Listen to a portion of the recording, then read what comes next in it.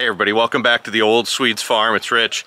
I got a great question sent to me, and it's something I haven't even talked about. I've talked a little bit about the deep litter method that we use out in the pole barn, but I had someone send an email and said, what's the best bedding that you use for your coop? Great question. Before I answer, let me give a bit of an intro here. When I'm talking about your coop, I'm out with the littles here. I'm talking about the coop. It's our 8-foot by 8-foot enclosed coop that's got roosts in it where the girls sleep at night. I am not talking about the run. I'm not talking about the run where they can hang out during the day or I let them free range, but I'm not talking about the run.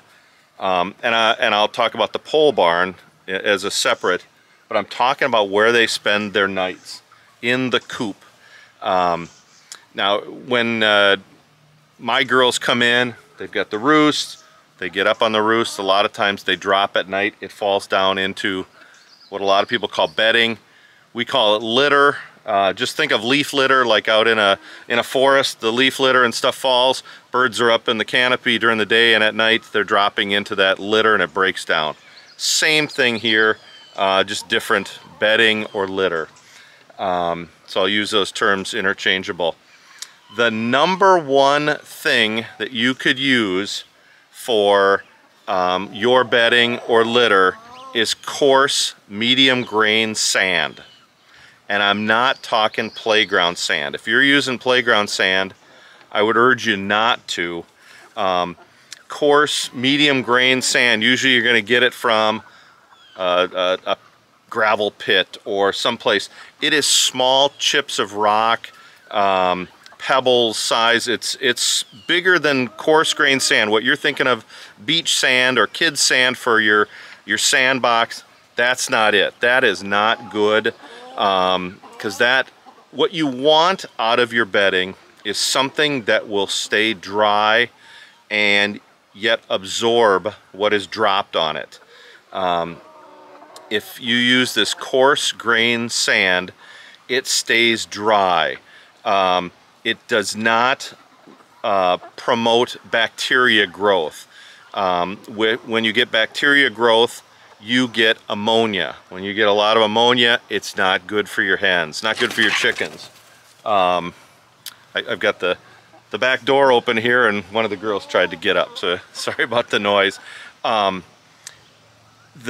problem, the girls, if you're using that medium grain sand, the nice thing is the girls can dust bathe in it.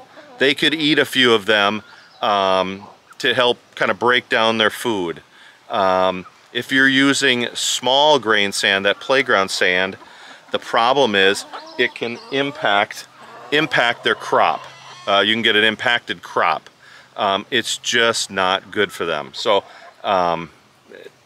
shy away from that playground sand. The draw of playground sand typically is the chickens will drop. You can use like a little cat litter thing, kind of scoop it up, and the sand will stay. But you'll be able to scoop up the poop and then any little sand. You can do that with the medium grain sand just as easy. The downside to all that is you got to put it somewhere. You can't put it out in your compost pile or you're gonna have a ton of sand out there.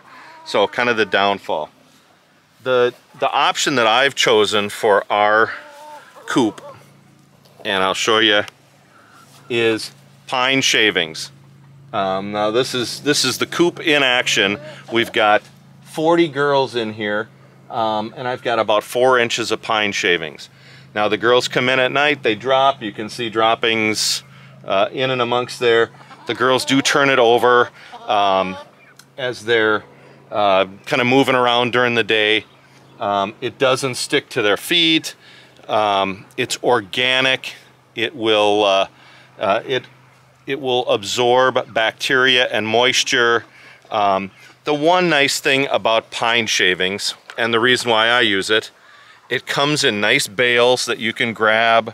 They're like a foot tall, 2.5 or 3 feet long, and 1.5 or 2 feet wide. They're pretty economical, $5-6 for a bale.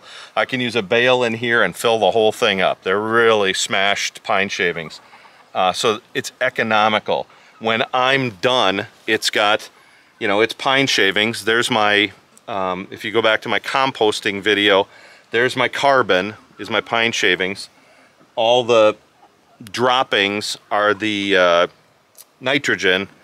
I can put that right out of my compost pile and it starts breaking down. It starts composting right away. So, you know, economic, it absorbs well. I can throw it out in the compost pile, unlike sand. It soaks up moisture. For me, it's the way to go.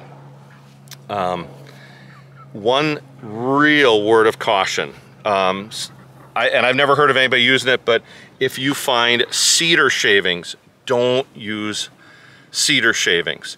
There's a couple acids that are in the cedar. It's toxic to your girls.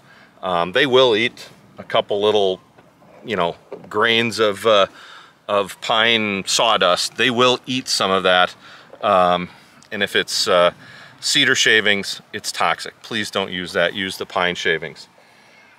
The third method, and I would say don't use it, let's see if I can get my finger, don't use it in your coop, but yet I use it in my run for deep litter, and that is straw. Some people will use hay. I use straw. It is very economical. Bales are not that expensive. If I were to use pine shavings and put down several inches of pine shavings in the entire pole barn, that's hundreds of dollars versus having, you know, bring in a bale of hay or a couple bales at the start, let the girls move it around, they'll drop on it, bring in another bale, and through half the season, they spread it around, they drop on it, it breaks down. Straw holds moisture, and there's a chance of bacteria. So that's where it's the downside for this, using it in the coop. But for me, straw, the girls will drop on it. It will soak up that moisture. Even though there's a chance of mold and bacteria, the girls kick it around enough, and I have enough straw in there that the bacteria level does not get too high. If it got too high, I would notice ammonia smell. It would smell bad in there. So, well, hi. There's our escape route. You found the back door. I wouldn't put straw in here for the girls. But if you've got a large area and you're going to use deep litter method where you're continually adding to it till it's a certain thickness, and I use it all winter, then I remove it. Then I think it's ideal. But for most people, using pine shavings is probably the way to go. Now, I've seen people trying to use coffee shavings or coffee grounds, trying to use other organic materials, I think because they want it to soak up odor. I really don't know what goes on with the bacteria in that. I think, you know, coffee grounds, they hold moisture, so I think that's not a good thing.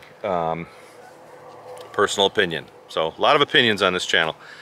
So if you got questions on this, drop a note below. I'd love to have a great conversation about this, but my opinion, for the price, for what it does, for how it controls bacteria, odors, etc., pine shavings are the way to go. The best would be that coarse, medium grain sand, but there's an expense getting it from a quarry. How do you dispose of it afterwards? It doesn't break down into a compost like this does. The benefits of this and the cost are too much for me to pass up. And then I'll use straw out there. If you got questions, drop them below. Love to have a great conversation about this. It's a great topic. If you've got other topics or questions, send me an email. It's in the About section down below. If you like the video, I ask often, but if you like any of our videos, hit the like button. If you haven't subscribed, we'd love to have you join us. A lot going on here with our chickens in our garden. Thanks for letting me get a little bit long-winded about our bedding and our litter, and nope, no one's in there. Come couple hours from now, right at sundown, we'll have 40 girls in there fighting for position on the roost. All right, everybody, have a great afternoon. Take care.